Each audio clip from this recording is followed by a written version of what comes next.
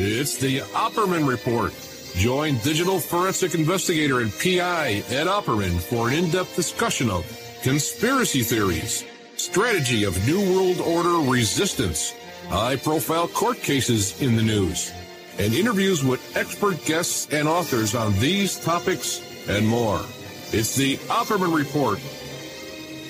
And now, here is investigator Ed Opperman. Okay, welcome to the Opperman Report. I'm your host, Private Investigator Ed Opperman. You can find me at Opperman Investigations and Digital Forensic Consulting, either at my website, emailrevealer.com, or just email me directly at oppermaninvestigations@gmail.com. Really excited about today's show. We got Nina Burleigh. You could find her at her website, ninaburleigh.com. She's on Twitter and Instagram, also too at Nina Burleigh, and it's spelled Burleigh. Written many books that are right up our alley. The one we're going to be talking about today is called A Very Private Woman, The Life and Unsolved Murder of Presidential Mistress Mary Meyer. She was a mistress of JFK who was found dead over there in Washington, D.C. But many other books, The Trump Women, Part of the Deal, one that's coming up right now about the virus vaccines, and the CDC, and the hijacking of America's response to the pandemic. And of course, if you're not aware of this, that Peacock series that's out right now, Epstein's Shadow, Ghislaine Maxwell. She's an executive producer for that too as well. Nina Burleigh, are you there? I am. How are you? I'm good, man. What a volume of work you must be working 24 hours a day. Yeah, you're exhausting me as you read it out. But it's been over many years, so I get a lot of downtime, believe me. Okay, yeah. From your pictures, you look so young. I can't believe you. I'm serious. I can't believe you compiled all this work. You must be but I know I know you're busy, so we won't take up too much of your time. Tell us about yourself before we get into your book, A Very Private Woman, The Life and Unsolved Murder of Presidential Mistress Mary Meyer. Who is Nina Burleigh? Well, I was born in the Midwest, and I grew up in Chicago, San Francisco, Michigan, a little bit in Iraq because my mother was from there, and then graduated from high school in suburban Chicago, and went to college, got an English degree, came back to Illinois, and started my career in journalism in Springfield, the state capital, where I learned everything you need to know about corruption and how bureaucracies work, because it's a very big state, and many lobbying groups and interests similar to those in Washington, which I then, after some years in Chicago and Springfield, moved to D.C. and worked for Time magazine. And while I was there, I came across this. This was the subject of my first book. I always wanted to write books. I was covering politics, but I always wanted to write books. And I came across this story, Ben Bradlee, the former editor of the Washington Post, and of course the editor of the Watergate investigation,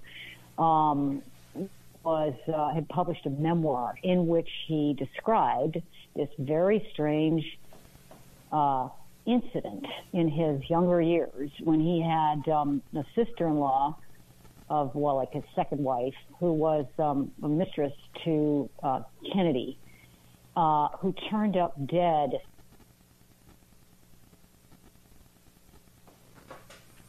Did I lose you? In Georgetown. Okay, I can hear you. Yeah, no. That last, she turned up dead where? On the streets of Georgetown? She turned up dead.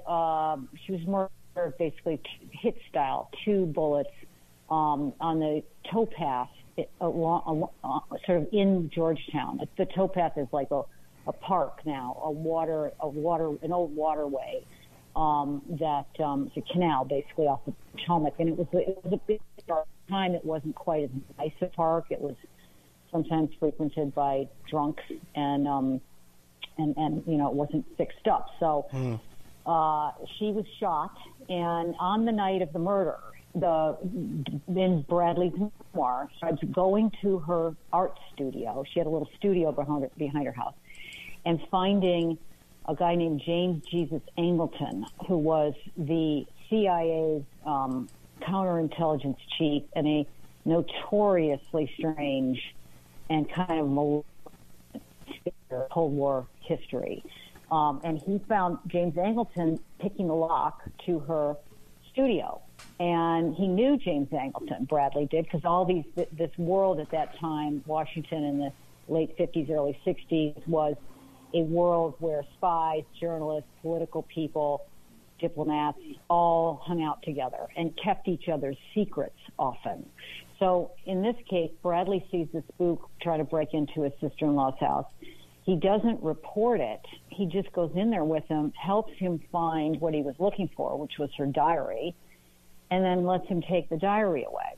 And then, a few weeks later, months later, there's a trial of a black guy that they had picked up in the vicinity of this murder scene, and the trial is held, and he is basically on trial for not his life because they didn't have the death penalty, but he would have been sent to jail for a long time. In that, Ben Bradley never mentions the interest of the CIA in this thing. He knows this is going on, and the guy is ultimately acquitted. Now, I read this piece in his memoir. It was excerpted in Newsweek, and I thought, God, that's weird. Like, first of all, he's the father of Watergate, and he didn't investigate this or call in his reporters to find out why this super spook was involved in this investigation, and why did he want the case? And so I asked around in the Time office, timer covered all the way back to Kennedy, and those were the old timers, and they said, "Oh yeah, the Mary Meyer story. Yeah, I'm sure, but nobody ever wanted to touch it."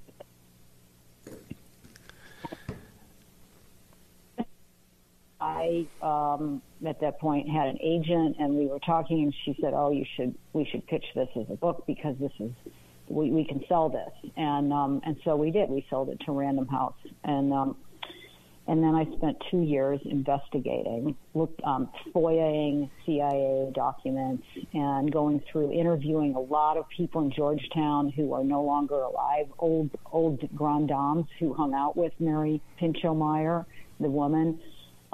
Ben Bradley was in his later years. He didn't talk to me, but he did. I heard later he did find the book pretty accurate.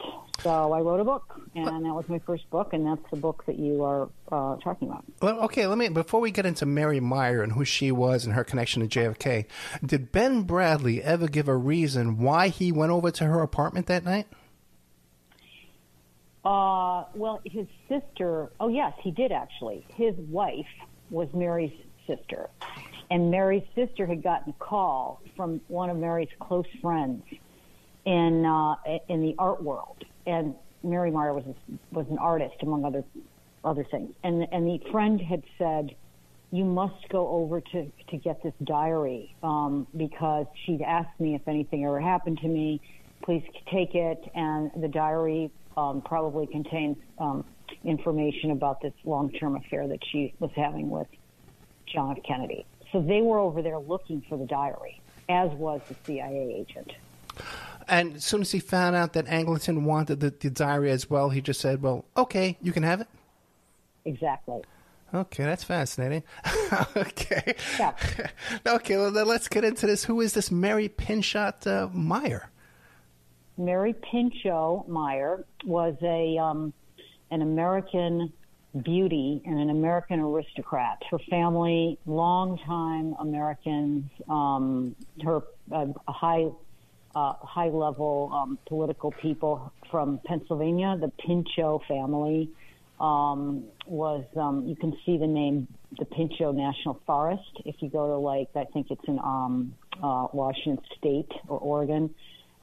They were, her granddaddy or great uncle was the first Secretary of the Interior under Teddy Roosevelt. She had a governor of Pennsylvania in her family, I think, some other, people who were very prominent in sort of liberal American history, and they were very wealthy. She married Cord Meyer. Cord Meyer, also from a very wealthy American family, but more like Long Island, New York.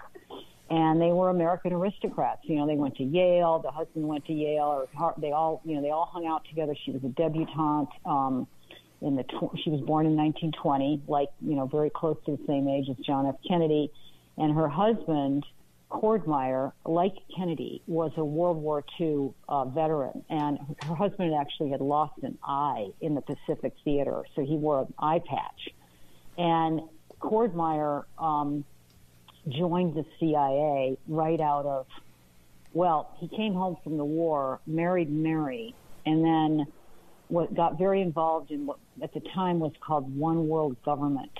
And he was pushing for some kind of a one world government. And the reason is that after the atom bomb was dropped in ending World War II, a lot of these American let's say the intelligentsia or people in the political world were very alarmed that that humanity had this ability to have these incredibly powerful weapons. So he was a very young idealist, and he first of all was working for one world government, which now, of course, would just set people off. The UN. Anyway, he did that for a while, and then he got involved in helping set up the UN, which they were setting up the United Nations. I mean, it had been started by Woodrow Wilson, but they started League of Nations. They were setting up the United Nations, and then he was recruited by Allen Dulles to the CIA, and so he was like he rose because the CIA at the time was completely off the books. It was a new agency after World War II. It didn't exist before World War II. They operated off the books. Congress did not have an open budget for them, and they were super secretive operation. The people who worked there, the children and spouses thought they worked at the U.S. Post Office. That's how secretive it was. And Cord Meyer ranked number 3 in the CIA. So he was high level, and his job was sort of like infiltrating intelligentsia or labor unions and like intellectual, like let's say book publishers. And so he was very much involved in like the misinformation, disinformation campaigns that were, part of the 50s operations, mostly in Europe, because they didn't want communism to spread in places like Italy, which was really close to going communist. So he spent a lot of time like paying off labor union leaders in Europe and so on. And over time, the couple kind of grew apart. He became more and more hawkish and more like pro, Vietnam War was starting. And he also had a lot of personal animosity with Kennedy for various reasons. And meanwhile, she got close to Kennedy and was one of his, Kennedy, had girlfriends coming in and out of the White House every day, like interns and things. But she was somebody who he had, because they were sort of equal, she was hanging out with him in Oval Office, like during the Cuban Missile Crisis, she was in there. Whenever Jackie was out of town, we could see in the White House logs that she was being invited in and just hanging out with him. So she was basically a girlfriend, but also like kind of a buddy, and she was inside his inner circle. So fast forward, Kennedy assassinated, and Warren Commission report investigates, and what the end of that is, and 10 days later, and she had divorced Cord Meyer before Kennedy was assassinated. They've been divorced for some years. Wait, but let me interrupt for a second. But she was dating Kennedy while she was married to Cord Meyer. Well, it's not. I mean, I'm not. They knew each other since college, and they were like, he had a big crush on her apparently for years. Now, was she having an affair with him while she was married to Cord Meyer? I don't know. I can't remember if it was over. It coincided. Their marriage was not falling apart because of Kennedy. Okay. They fell apart over other things. They had a child who died tragically in a car accident, and that started. And then they were moving apart anyway because he was becoming more and more conservative, and she was becoming more and more liberal. And in fact, so liberal that she was doing things like dropping LSD with Timothy Leary, right, and hanging out with the New York like abstract art world. Right. Wait. Some people say that she's the one who gave LSD to JFK. Yeah, that's something that is speculated on. They speculate that she brought pot into the White House. That's been reported by people who knew her. The LSD connection, the only evidence that we have of her doing this was Timothy Leary himself telling the story of her showing up at his office at Harvard and saying, I want some of this drug, trying it with him and then saying, I want to bring some down to Washington to share with powerful men in the middle of the Cold War and, to turn them on to world peace. And so there's one element, her murder, which by the way, never solved because the accused was acquitted. And we can talk about that in a bit. Her murder is one of the most enduring conspiracy theories. And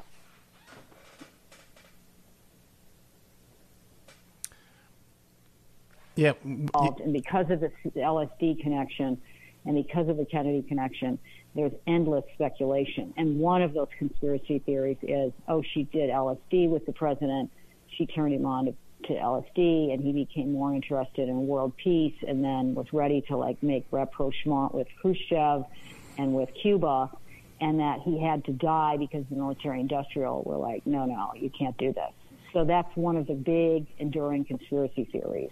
Whether he actually did LSD with her, I cannot answer. I don't think we have evidence of that. What we do have is I interviewed Timothy Leary right before he died in L.A. That's when I was writing the book. And he was dying of prostate cancer. And he stood by his story that she, did it with him and told him she wanted to bring some down to Washington.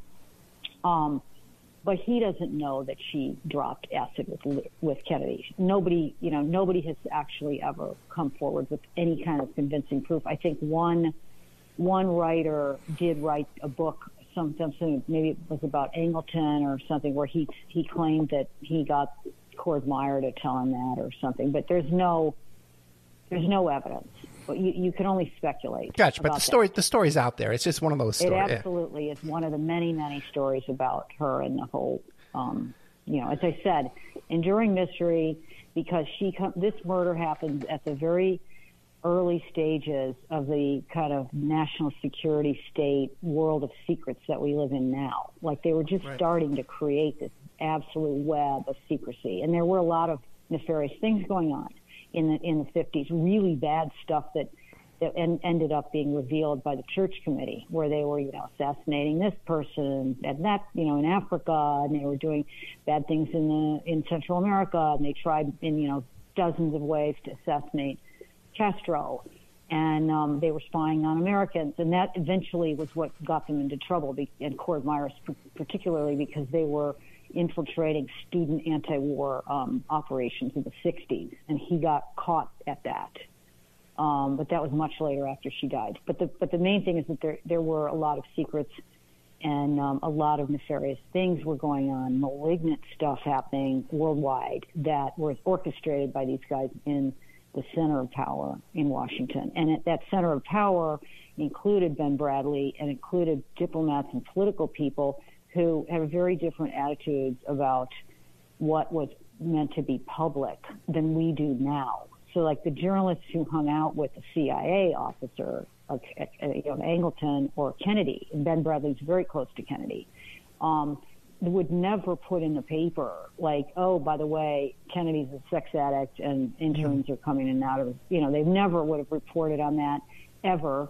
And they wouldn't have, that's why, because they were kind of coming out of World War II, and they all felt like they were in this, patriotic duty together in that, creating the American century and the empire and keeping communism at bay.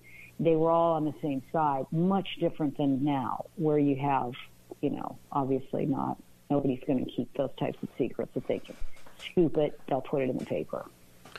Then what do you make of this story then? If Ben Bradley, if his mission is to go over there and get this diary in order to get her story out, her final death wish, and then he so quickly gives it up to the person who he must have known at that time was part of keeping the story quiet.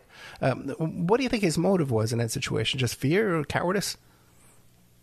No, it was family propriety. Okay. Absolutely.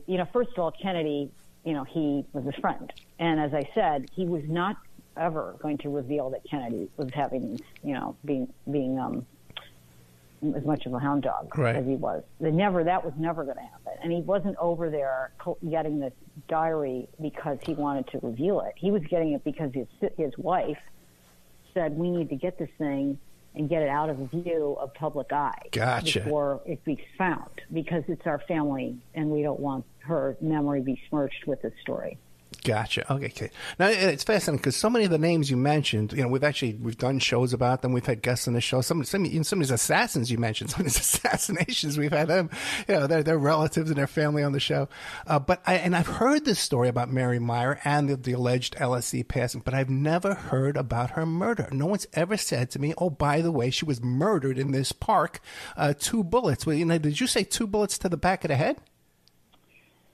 No, they weren't to the back of the head. It was, I think, 1 to the head and 1 right into the chest or something. I can't. There were 2, and they were pretty, pretty well aimed. Now, she was overpowered by this, whoever the assailant was, and grabbed. And they even had an eyewitness looking down, hearing the screams, because the towpath is below the level of the street up in Georgetown. So somebody heard it and looked over and claimed to have seen, the struggle, or heard the screaming and saw a man standing over, and heard shots and saw a man standing over her body. And the witness was black, a black mechanic, and he identified a black man as the killer. And so that was the evidence. That and they never found the murder weapon. They picked up this guy who had been released from the drunk tank recently, and he was like a kind of a vagrant who had alcohol issues, and they put him on trial. They blamed him. He lied, or told them that he was fishing, and what he was doing down there was fishing. But he had been in the water. He was soaking wet. I think he had taken his shirt off. I can't remember. And so there was he behaved suspiciously. And his story was, I was fishing, but his fishing pole they found at home. Like, he wasn't actually out there fishing. What he was doing, nobody knows. But he did get himself acquitted, interestingly. And in comes another interesting character to the story, a black female defense attorney in Washington. Pretty rare cat, like in those years, that you would even have black people had to use separate bathrooms and stuff in public places down there. And she was a very interesting woman. She was also a preacher. It's like on Sundays she was a member of the church, and she had gotten herself up into this level of where she could give sermons. So she was a lawyer, a defense lawyer, and the mother of the accused knew her from church and said, will you help me? And so her name was Debbie Roundtree, and I also interviewed her. She lived a long life. She only recently died. She took the case, and against a lot of odds, including, kind of death threats, really, to her. And also, not being able to take buses across town and stuff to go interview people on the white, rich side of town. She managed to win the case based on the eyewitness descriptions of the guy. He was very tiny. It's almost like the O.J. Simpson glove thing. He was a very short man. And she managed to really take a witness down on, well, you said he was this size, but look, he's very small. And he was barely as tall as she was. And so there was that, and then there was no murder weapon.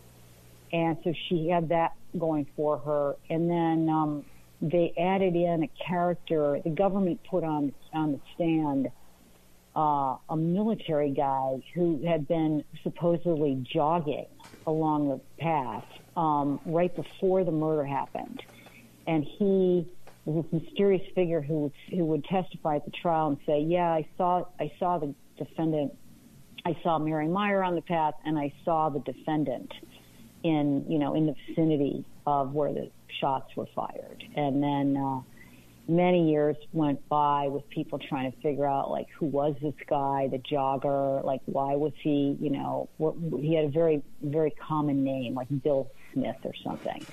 And they just had, many, many conspiracy hunters and to find him. And he was a Pentagon guy, and against, maybe even like a CIA-related character. He was kind of a mysterious guy, but he was eventually found, and he stuck to his story. But so there, she threw in some doubt, and the jury was pretty much not all black, but it was pretty black, and it was after now this is 1965, and it was after Watts was burning, so there's like a lot of civil unrest, civil rights stuff going on, and she won an acquittal for him. And by the way, it's quite interesting. The timing of the whole thing is there's a lot of racial politics, because 1964, when she was murdered, of course, is also the year of the Civil Rights Act of 1964, which was passed by Johnson and the Congress after Kennedy's death. So that Civil Rights Act, was a seminal moment in race relations in the U.S. And then there was this, urban unrest in places like Watts, and there was, so there was a kind of a sense of emboldened, I guess, response by the black community to what was going on in, these bureaucracies of white people, and they sort of took and ran with that too, I think. So they acquitted Ray Crump, that was his name, and so meaning that this is an unsolved murder. She was definitely murdered, but who did it is not clear. I'm unclear about one thing. That she was murdered in 1964. Yes. Now, was this before or after the Kennedy assassination? It was 10 days after the Warren Commission report came out. Okay, so gotcha. Yes, much after. Gotcha. And the conspiracy theories have to do with the fact that the Warren Commission report was not forthcoming with the truth, and that she had to die. That's part of the conspiracy theory. She had to die because the commission came out with this explanation of one man killing Kennedy, and that she's among these people that, again, conspiracy theorists, that she was somehow privy to other information that would have contradicted the Warren Commission report, which they absolutely couldn't have out. Gotcha. Okay, so then the theory is that the information she had in her diary was more about the assassination rather than her affair. Or no, not in her, or in her head, or just in her head, that she knew stuff. Gotcha. Whoosh. Yeah, that's. Go ahead. I was just going to say, I don't necessarily believe that at all, but those are the conspiracy theories, and the fact that there is still to this day a lot of unanswered questions about the Kennedy assassination brings everything to do with it, including this woman's death, into the mystery column. Okay, but then if you spent, this is your first book, and it's 20 years ago, you spent 20 years thinking about this book and this story, you've tuned into it. What is your belief then? Well, I think most of the evidence that I looked at pointed to the guy Ray Crump being capable of doing this. We tracked him down. He had been in and out of prison after that, including for things like arson and rape. So he went on to a life of violent crime. And I met an ex-wife who had a knife scar on her neck that she said was from him, and he was still alive. He refused to talk to me. He's gone now. But he lived a life of intermittent violence that belied the story of he's just this little man who's not doing anything wrong. So to me, it seemed possible that he could have been just, out there and seeing this beautiful woman walking by and killing her. Where he got the gun, don't know. Hard to tell. And how he aimed so so accurately. I mean, over time, I've thought about that, and I don't know. With the reveals on Kennedy's assassination, they're trickling out so slowly, but I have friends who are who still research it. And, it's not clear that there wasn't a conspiracy to kill him. That Oswald maybe wasn't the only one, or that the CIA had enormous interest in Oswald for years before this happened. They were opening his mother's mail and stuff. They were interested in him. The Mexico bureau chief of the CIA was into him, was connecting with him.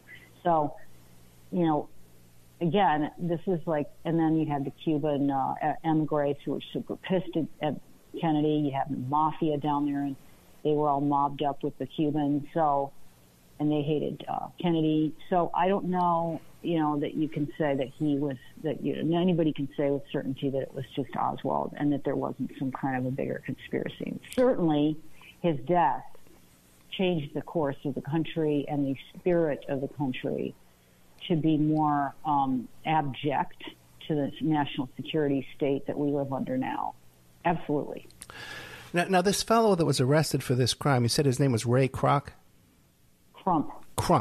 Ray Crump. Yeah. Okay, and you also said that he had just been released from the drunk tank prior to this shooting. Yes, he'd been in jail within some days or hours of being out there on the towpath. So then it wouldn't be much of a CIA operation or an intelligence operation for people at this level. The third highest man in the CIA is right at this level. To have a guy released from the drunk tank, you pick him up. Hey, here's a bottle of wine. Let's take a walk down to the park. Hey, hold this for a second. You know what I mean? Absolutely. And that's not a big job. Yeah. It's not a big deal. And again, people would always ask me well, who do you think did it? Yeah. If you read the book, you'll see that my instincts were go with the Occam's razor. Like the guy they picked up, he was capable of violence afterwards, and he was on the scene. But if I was to, make percentages about the possibilities or who's done it, I would say likely him. Second likeliest would be her husband, who was really pissed. Angry about, her relationship with Kennedy, a jealous man, known to be, kind of people we interviewed, he was capable of rages and tempers and stuff. Would he have been able to say, I want to kill my ex because of this? And then, or was he just privy to the information that Angleton and these other people were, decided that she had to go because she knew something. She knew, it's always she knew something. But then I get back to what would she know? Because she was, in my research into her, she wasn't super political. She was kind of a socialite. She had, some liberal leanings, some progressive leanings, but she wasn't necessarily somebody who would have been informed of, let's say, the CIA's plot. But maybe she would have gotten some wind of that through some means. I don't know. So big question mark over the whole thing. We're talking today to Nina Burleigh. Nina, it's spelled Burleigh, ninaburleigh.com. You could find her again on Instagram and Twitter at Nina Burleigh. Now, the book we've been talking about is A Very Private Woman, The Life and Unsolved Murder of Presidential Mistress Mary Meyer. And like I said, we've discussed this topic before, but never from this sober point of view, from someone who's written a book on this 20 years ago, before podcasts came along, and before YouTube came along, and a Washington insider of sorts, executive producer of Epstein's Shadow, Ghislaine Maxwell, and also the women part of the deal. I'd love to have you come back, talk about the Trump book. Nina, you described Mary Meyer as a socialite. Now, you just did this project on Ghislaine Maxwell. A lot of people would describe her, too, as just a socialite. But yet she had this intelligence background. Her father was this notorious intelligence agent. She was involved with Epstein, that a lot of people speculate had all kind of intelligence ties. What about Mary Meyer in her personal life besides being married into the CIA? What is any kind of background herself? Mary Meyer? Yeah. Or Ghislaine? No. Sorry, you asked about Ghislaine first, I wasn't sure. You want to talk about Mary Meyer? Well, yeah, I was comparing Mary Meyer to Ghislaine because a lot of people will say Ghislaine was just a socialite. Yeah, okay. So, yeah, very different, though, very different. Okay. So Ghislaine Maxwell is the daughter of an actual spook who worked, I mean, he was many things, Robert Maxwell, a criminal and a tycoon, and a global tycoon with ties to the KGB and the Mossad. Mary, not the same. Mary Meyer is an American aristocrat from, very American, not global. Not somebody whose family was already in international intrigue. Married a man who did become a high-ranking member of the CIA. So, but not like Ghislaine Maxwell, who was actually. I mean, the comparable thing would be that they both moved in, in circles of men, powerful men who had. Lots of secrets. That's what would be sort of similar. I mean, Epstein is criminal, and Epstein's doings and involvements with people like, the Apollo, what's his name? Leon Black, or Gotcha. Bill Gates, Bill Clinton. Various men that he interacted with socially, and who knew maybe that he had girls around. Trafficking was happening around them. That's a different beast altogether. We think that Epstein and Ghislaine were involved in a kind of a blackmail op, like a factory of blackmail or influence operation. And that, we have CIA, ex-CIA, and ex-Mossad on the show saying, Epstein, this what he was doing with this looks like an intelligence operation, looks like an influence op. Did you have collecting, blackmailing people? Was it Ari Ben-Banashi? Yes, it was. Okay, yeah, I figured, yeah. Yeah, everybody. I mean, on the Mossad side, but not on the CIA. We have CIA, ex-CIA agents on the show talking about this. So it's not just Ari, because Ari, he's got issues. Who did you have from the CIA? Valerie Plame and John Kiriakou. Oh, very nice. I've had John on the show several times. Okay, great. Okay. What else are we going to find? I haven't seen this documentary yet, Epstein's Shadow, Ghislaine Maxwell. What else are we going to find on there? Well, I'm not going to give it away. But you got to go watch it, man. It's got great stuff in it. When is it coming out? It's been out since June of last year. Okay. It's a 3-part documentary, and we're doing a 4th on, I don't know if I can say it, but a 4th segment will come out in the fall. But the first 3 segments are out. They've been out since June of 21. Go on Peacock, you can watch it. And, we got all sorts of new stuff, because what we were doing was, so the Netflix series on Epstein, called, I think, Filthy Rich, focuses on the victims, or the girls who were being trafficked. And you learn who they are and what happened to them and how awful it was. We went in there with 2 aims. Who is Ghislaine Maxwell, and what is she doing getting involved in this? And secondly, what is the thing that they were doing? What is it? Not like, why were they doing this? Not, who are the victims and what happened to them, but what was this operation? Why were they doing it? the why of it. Why were they bringing in 2 or 3 girls a day sometimes to give him sexualized massages?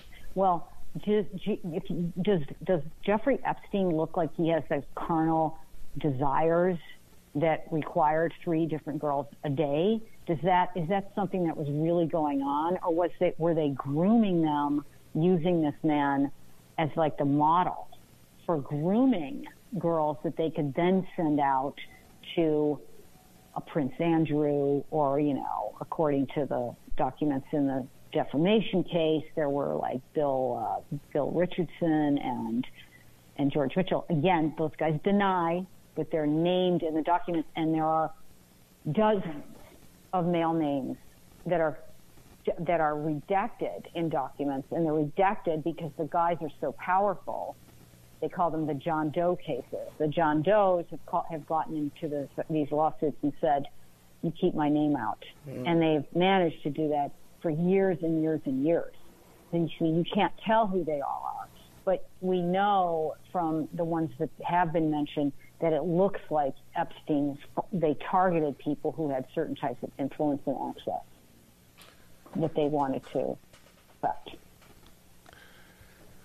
What about, I know, too, you're supposed to come on and talk about this book, Trump, the Women Part of the Deal. We've only got a couple of minutes left, okay? But now you describe women that he had positive relationships with as well? Yeah, it's called The Trump Women Part of the Deal, and it's a researched book about the 6 women closest to Donald Trump.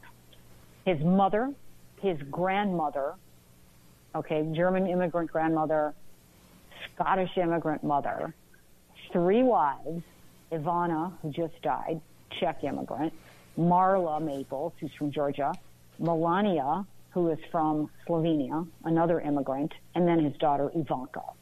So it's really the stories of these 4 women and how they shaped his attitudes towards women and how he treated them and who they are. And then there's a final little chapter that sort of throw in all the, there are 20 or 25, 24 women who've accused him of sexual misconduct up to rape. So there's that in there. And his sister also I get into. His sister's quite interesting. What about Tiffany? Tiffany Trump? Not, well, I mentioned her en passant, but she's not important. He saw her like twice. Yeah, I know. Before he was president. Yeah. Before he started running for president, he saw her like maybe twice in her life, or after they divorced. She showed up for the campaign and became part of the club of siblings then. Now, real quick, because we are out of time, what do you make of this, that Ivana was buried at Mar-a-Lago? She's buried at Bedminster. Oh, okay, yeah. What do you make of that? The golf course. Yeah. Well, yeah. People were calling me right away. Oh, he pushed her down the stairs. He didn't want to testify, and they had to bury it in the golf course so she can never be exhumed. And yeah, I'm writing a piece for New York Magazine about this, and your readers can see it in a couple weeks. So you'll know more then. But I'm investigating it. Let's just say that. Well, hopefully we can have you come back when that comes out, and we can talk more. Yeah, I really enjoyed this, and a very interesting story that I can't believe I've never heard this story before. A very private woman, the life and unsolved murder of presidential mistress Mary Meyer. We've been talking to Nina Burleigh. That's Burleigh. She's on Twitter. You can find her on Instagram, ninaburleigh.com. These other books, The Trump Women, Part of the Deal, and this documentary that's on Peacock that she doesn't want to tip us off on. You gotta go watch it. We are not going to get any inside secrets on that, but we can find out where it is. It's Epstein's Shadow, Ghislaine Maxwell. Nina, thank you so much. You're welcome, and thank you. Take care. Good night. Bye.